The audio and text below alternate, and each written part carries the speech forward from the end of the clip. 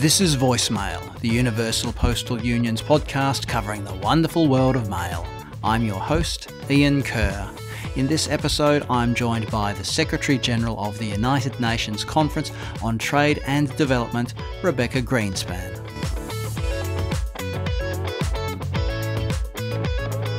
Joining me on the line is Rebeca Grynspan. She's the Secretary-General of the United Nations Conference on Trade and Development, also known as UNCTAD.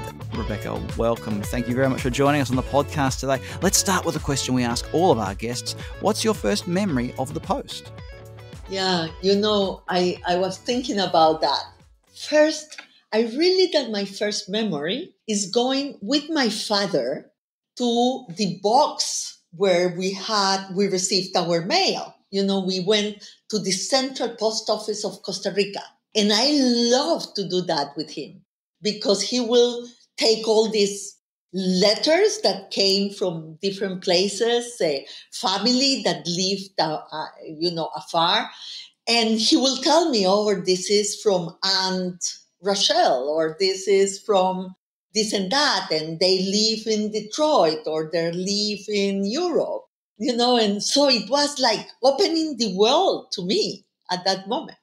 So that is my first memory. We didn't receive the letters at home. We received the letters in a box in the Central Post of Costa Rica that was in the center of San Jose, of the city. So I will go especially with him to collect the mail. Isn't it wonderful when the mail can connect families and friends who are so far apart? Let's move on to a bit more about UNCTAD then. You've been in your position there as Secretary-General for about 2.5 years. What can you highlight as your biggest achievement so far, and what has been your biggest challenge in this role? Well, I think that our biggest or strongest objective, yes, is for UNCTAD to be able to help developing countries to navigate the complexities of development, to allow them to participate in a fairer international economy, and to strengthen their advocacy for the reforms that have to happen for them to be able to make it for their people, for a better life for everybody, not leaving anyone behind. And the most challenging part, this has been our motto and our motivation since we were born. But during these 2.5 years that I have been in UNCTAD, we have had to navigate a pandemic, the effects and impact in the developing world of COVID-19. We have had to navigate the war in Ukraine, and followed by a cost of living crisis and a food insecurity crisis. After that, now we have to navigate the impact and the pain in so many of the Middle East conflict, and so these cascading crises, as we call it, have really impacted disproportionately the countries that are most vulnerable and the poorest in the world. And so, helping in mobilizing the awareness of the world of what is happening and mobilizing action, it has been our main concern during these years, really to support countries that have lost. Let me say, in one year of COVID-19, there were countries that lost 10 years of progress in poverty reduction and hunger. So that's how bad it was. UNCTAD has a very diverse portfolio, ranging from trade and finance to transport and technology. Which particular areas are you focusing on right now, and which do you consider to be the most important for UNCTAD in the coming years? Well, we rebranded UNCTAD as UN Trade and Development. So people will know what we are about. When they read our logo, at least they know now that we are about trade and development. Yeah. And trade and development is a wide portfolio because it has to do not only with trade per se, but also with the financial aspect of development, with technology, and with investment. So you have trade, technology, investment, and financing. And we are now including much more the issue of climate change and environment as a cross-cutting to these four areas of expertise, together with gender. Yes, that is such an important thing for development. So it's a wide portfolio, but I have to say that UNCTAD has amazing knowledge and expertise and information in all these areas. What we have to do now is to put that information, that data, that evidence analysis and knowledge and expertise to navigate the shifting patterns in the economy and in the international sphere, the changes that are happening and how we can adapt and help countries adapt as fast as possible to those changes. And part of the problem is that we are in an era of such rapid change. It's difficult to cope. And countries, obviously, there are countries that, it's more difficult for them to make the changes, the reforms, and to adapt to this very rapid, exponential change that characterize the 21st century. Yes. And the other problem, and so gaps widen instead of closing. Yes. And the other problem is that when you are in an era of such rapid change, not everything changes at the same time, even in the same society. Yes, there are sectors that adapt much more rapidly, that go and run, and there are others that, crawl. and so the imbalances that rapid change can bring to society and create new tensions that we need to deal with. And that is, the challenge that this organization is facing. I think that we are doing well. Now we are not only an organization that does the analysis after things happen. We want to do it and to be in the discussion and in the dialogue when things are happening. Yes. So I think that we have been able to do, and it has been really very well received by the international community. Now, you mentioned earlier that UNCTAD is or has taken a step to rebrand as UN Trade and Development. So, can you share with us what's the purpose behind the rebranding, and how does the rebranding, or how is it expected that this rebrand will support UNCTAD's mission? You know, that is a very good question. I think that there has always been a misconception in many organizations about communications. Communications is part of your mission statement. Yes, if we do an analysis that nobody uses, we will get nowhere. Yes, we are not influencing, we are not impacting. So it's part of our delivery, it's part of our mission to be able to communicate much more effectively, to make visible what we do so people can relate to it as another voice, as another perspective, as another way of looking at things. If we don't, make that shift to happen, so whatever we do, doesn't matter. So I really think about communications not as a marketing device, but as a mission. And I thought that, our logo was only said UNCTAD. So you have to be like an UNCTAD staff to know what we are about. Yes, that's the reason for the rebranding. So now We didn't change our name. This continues to be UNCTAD, but it says UN Trade and Development. You don't have to go to an encyclopedia or to to a PhD thesis to understand what we are about. You read the logo and you more or less have an idea of what this organization is for. Now, UNCTAD and the UPU are both celebrating anniversaries this year, 60th anniversary for UNCTAD. And both the UPU and UNCTAD are long-standing partners with the collaboration spanning across multiple areas. So, in your opinion, what is the role posts can play in trade facilitation, particularly in developing countries? And how can the UPU and UNCTAD join forces in the achievement of their respective missions? You are right. We have a wonderful collaboration with UPU. And I would say that we are one of the voices that think that UPU is so important because, we are about trade and trade facilitation is key. And you cannot do, even, you cannot enter to the era of e-commerce without the postal service.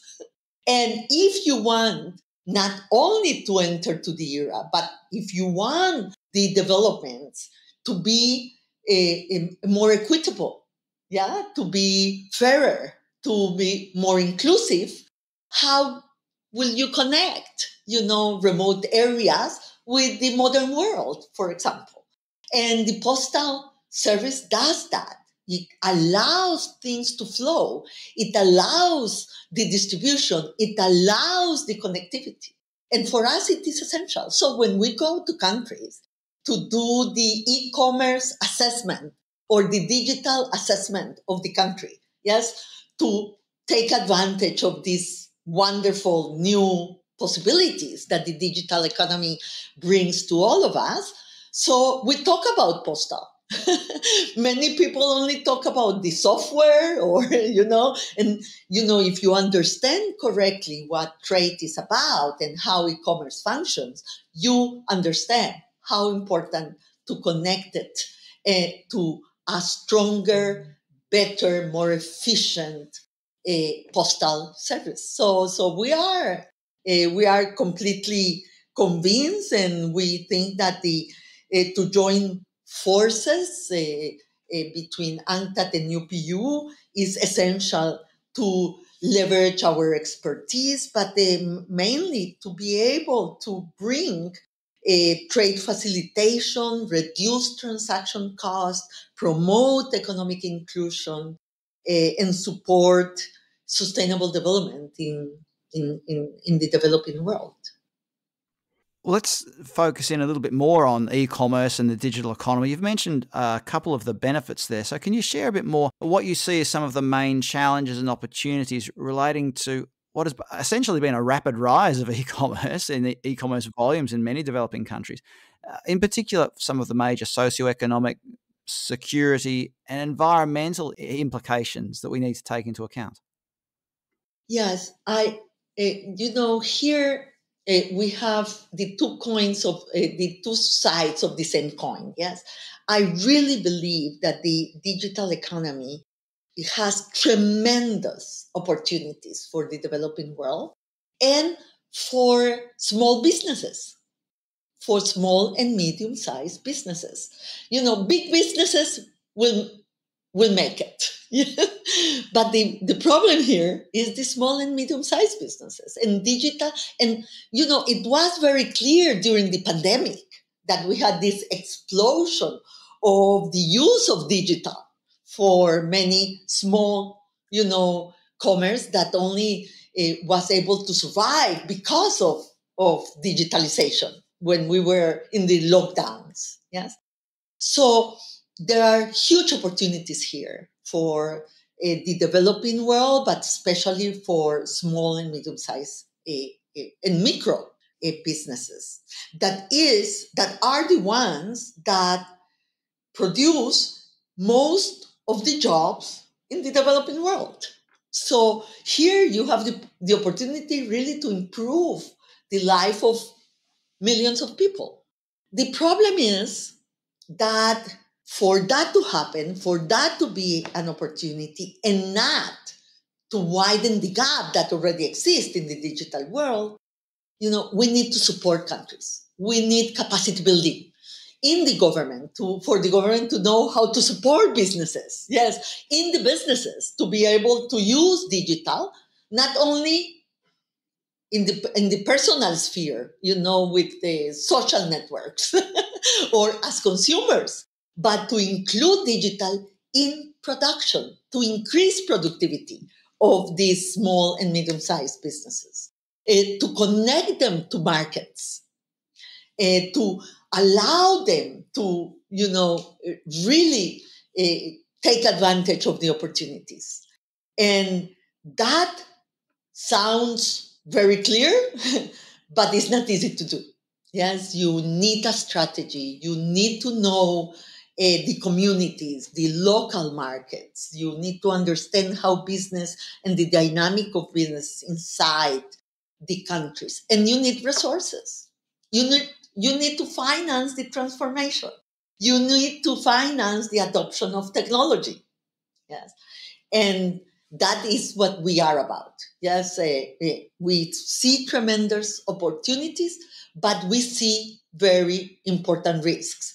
Because if you don't support the small and medium sized and enterprises and businesses, what will happen is that the concentration of this new economy in very few hands will really, in my opinion, hurt democracy and economic stability. Let's talk about trade inclusion. The UPU is a founding member of UNCTAD's eTrade for All initiative and has just recently launched its new Trade Post Award for Trade Inclusion during UNCTAD's e-week at the end of last year. So what do the recent changes related to e-commerce mean for commonly disadvantaged groups such as MSMEs, women and remote communities? And what does UNCTAD do to promote trade inclusion of these groups? And even how can the UPU support this work? Yeah, very, very important. I think that we do a lot in training. We have training courses that are very good. We decompose this digital economy in a way abstraction into very concrete things that you have to do to be able to take advantage of the digital economy. And we do that for small businesses. We do that in our program called Emprotech, where we take small businesses and we help them to scale up, to have a plan, to understand what they have to do to be more formal and to enter into this digital economy. And this Protect program has been around for many decades with wonderful results and evaluations done. So we know how to do it. The problem is the scale. Yes. How do you get to the millions of small MSMEs that need this support? So we not only do this in the downstream, we also do this in the upstream, in the policy area. Yes, to help governments to have the policies that will allow these businesses to really benefit from the new technologies. And one group that we really are working a lot with is women. And so we have this program called eTrade for Women, where we bring women that have been able to succeed in the e-trade digital economy. And what I explain to everybody is that one of the main things of this program is that we are not the voice for these women. We give them the platform to have a voice. That is different. We don't represent them. We allow them to represent themselves. We give them the international platform, the, the space for them to bring their experience, to talk to other women, to influence policies. Because once you have the visibility, once you are being given the possibility to be a leader and to be visible as a leader, governments call you. And many of these women have been called by the governments. Okay, tell me, from your experience, what should we do? How can we really help businesses to be successful? Because the problem is not to open a business, the problem is to be successful. If you die very soon, it doesn't help. Yes. So I think that this program is fantastic. And believe me, when you hear these women talk, oh my God, they are so strong, so powerful. They know their things so well. They have made big ideas come to concrete results. And you get the hope for the world that you need to continue, fighting for a fairer and better world. And I think that UPU, precisely because if you can make the postal services more effective, less costly, going everywhere, being as fast and adapted to the new conditions, these businesses will have a real partner in UPU and the postal services in their countries to be successful. Talking about women's inclusion and gender equality, on several occasions in your career, including your current appointment at UNCTAD, you've been the first woman in history to assume the position. So, what's your advice for women who aspire to take on leadership roles in traditionally male-dominated sectors, such as trade and the post? Yeah. First of all, I have to say that I am indeed, I have been able to be the first woman here in UNCTAD. And I had to, in my life, I've been the first woman many times. So I have to say two things. First, I got here because other women fought for me before, and I think that we all have to recognize that. It's not only an individual effort. It has been the effort of a movement of many women that have opened, doors, windows, walls before for us to be here. And so we have to do the same for the women that will come after. And my second thing to say is when we stop counting with the fingers of our hands, we will be in equality. I say we still are counting. I am the first or the second or the third, When we will stop doing that, is because we achieved equality. So we are still not there. If I am the first and not number 1,000 is because we are not there yet. So what should I tell women? Well, first of all, this is a journey. Try not to make it alone. Look for the support, look for the advice, look for other women, network. Yes. And don't think that you don't suffer, in isolation. There is still a lot of discrimination. Yes. And there is a lot of invisible norms that, affect you. Be perseverant, but and I understand that it's not only about you. Yes. Yeah, discouragement will come from all sides many times, and you have to be very strong to hear your own voice, your own, continue your journey, as I said before. The other thing is don't look for excuses. To discrimination should not be an excuse. Yes. And they don't think that everything that happens to you is because of, unfairness. You have to look into yourself. You have to get better. You have to thrive. Yes. Yeah. Being a woman or a man, you have to learn from your mistakes. You have to learn from your own experience. Yes. So be open. be open to revise, to criticism, to, that is something that we all have to do. We don't get it right in the first go. In life, you try and you fail one time and you succeed the other. It's a learning. It's a learning path.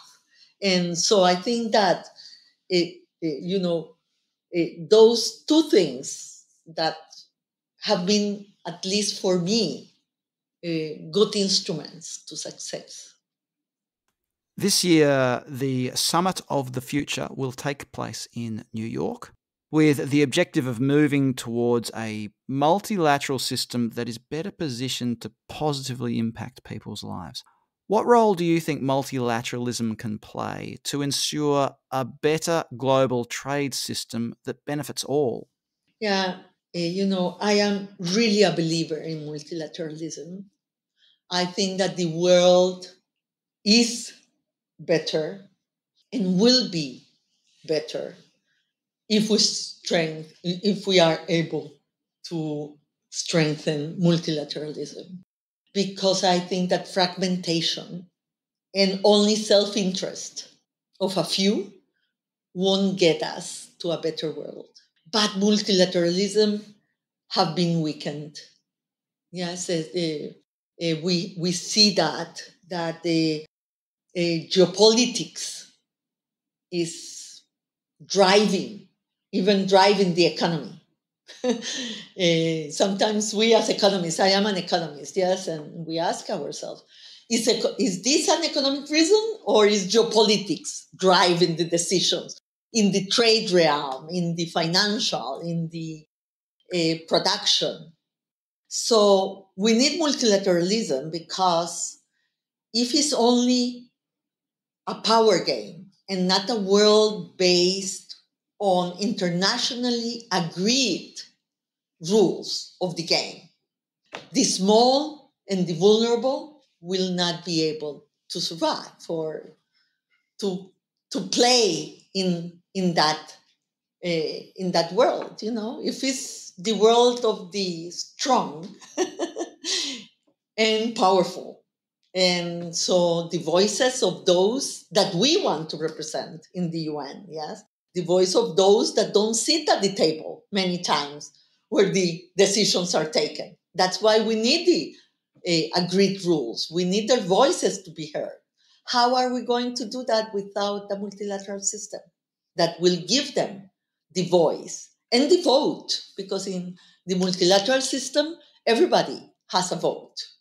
And I fear a world without a strong multilateral system. And fragmentation, or different systems competing at the same time, yes, will also be so complicated, so complex to navigate, that it will hurt the most vulnerable, the weakest part of this global world. So we need to be more vocal to make multilateralism stronger. And I think that the summit of the future is a huge opportunity. It's a huge opportunity because the summit of the future is about the system. It's about the international global system. It's about making that system fit for purpose. And we need that system because, even if we do what we have to do at the national level, if the international system doesn't work or, impacts us in a negative way, we lose what we have achieved. And that's the case of the pandemic that I put before. If in 1 year of COVID, you lost the years of hard work to overcome poverty and hunger. And in 1 year, because you didn't get the support, you didn't have the resources, you didn't have the vaccines to protect your people. So you lost 1 decade, 5 years of progress in 1 year. So that's not a fair world. You will, in a world of climate change and climate disasters, where those that contributed the less to have the climate change problem are the ones that suffer the most, don't have the financial support to rebuild, to adapt, to be more resilient. Yes. And that is something that countries cannot do alone. We need a system to do it. And it takes a village, like we used to say before. Yes.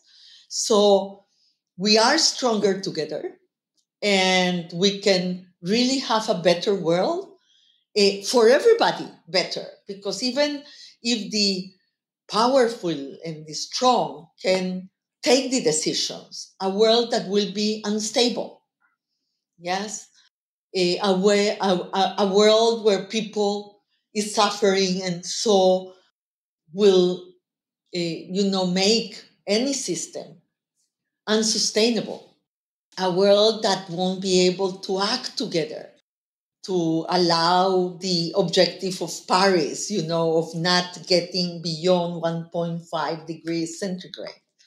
A world that will suffer, climate disasters, social disasters, and suffering won't be a good world for anybody.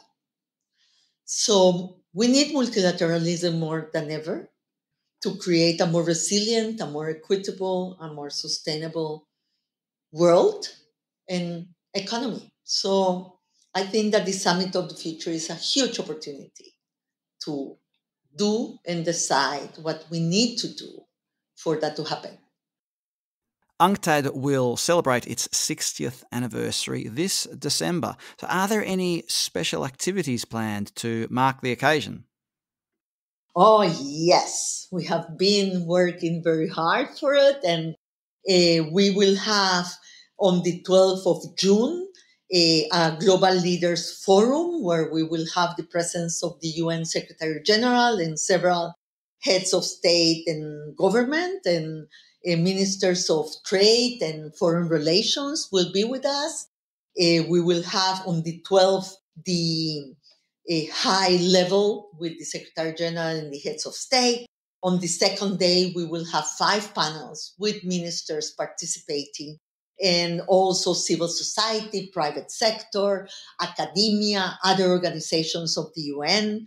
So, to discuss the main issues that we are facing in trade with industrial policy, for example, that is back, in investment on the global value chains and how that is changing in with the respect to the least developed countries and the difficulties to open the door for these countries to graduate from being the least developed and go to a world with more opportunities.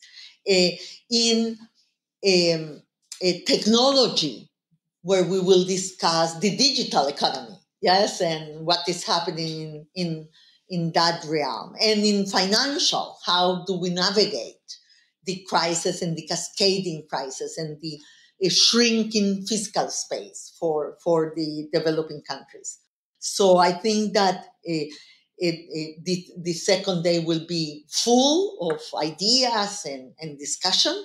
And the third day, we will bring very bright minds that are shaping development thinking, to discuss and to talk about what is the new economy, what is the new development, what are the frontier issues that we need to deal with in a different way, because this is a different economy. So, how theory stands, vis-a-vis the changes that we are seeing in front, happening in front of us. So we will focus in innovative approaches to sustainable development, in addressing issues like trade, finance, technology, and investment, especially from the point of view of developing countries. But we will have the developed countries and the North participating also in the events.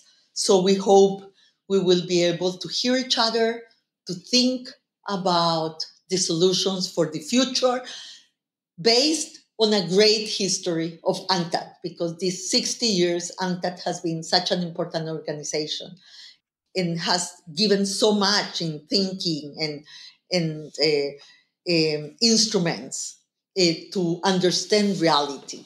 So we want the next 60 years. We want the UNCTAD of the future. We want to think what is new, what else should we do, what to focus on. And I hope that this 60th anniversary will help us all, building on our legacy and commitment to build for the future generations and to be able to face the global challenges together better. Rebeca Grynspan, Secretary General of the United Nations Conference on Trade and Development, thank you very much for joining us on the UPU Voicemail podcast today. Thank you so much.